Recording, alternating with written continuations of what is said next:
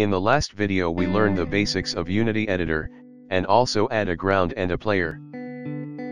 But our player couldn't move or do any other action by itself. In today's video we will get started with programming in Unity. Today we will creating our first script, so this video will be much more interesting. I'm really excited. Let's just jump into it.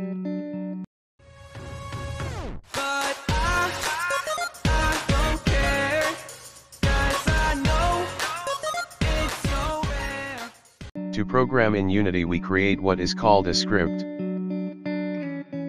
To do this we click on the object that we wanted to sit on, in our case it's the player. And hit add component in the inspector, and write the name of your script, in our case it is something like player movement. Hit enter on new script, and then click on create and add.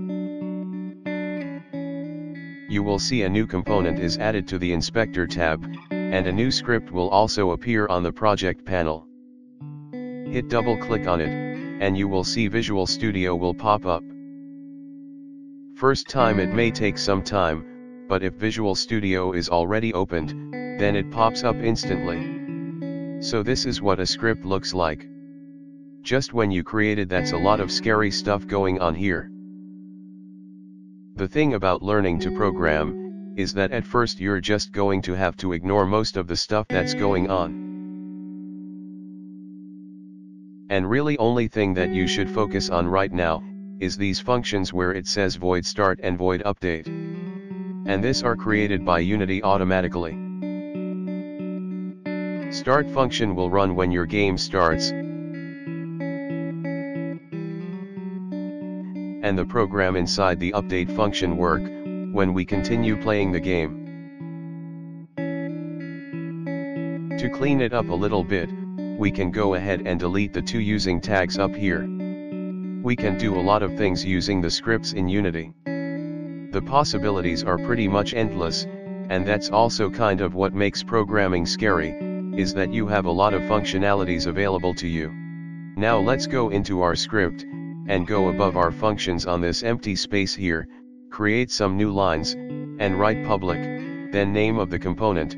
Our component is called rigid body. And then the name, which is RB in our case. Now in update function, write rb.add force 0 on x, 0 on y, and 2000 multiplied by time.delta time in the z. Also change the name, update to fixed update, for calculating physics.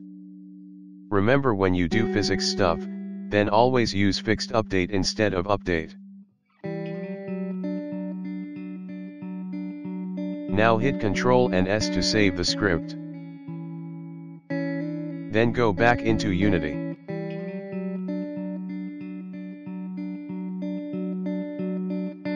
And add our player to RB in the inspector tab of our player.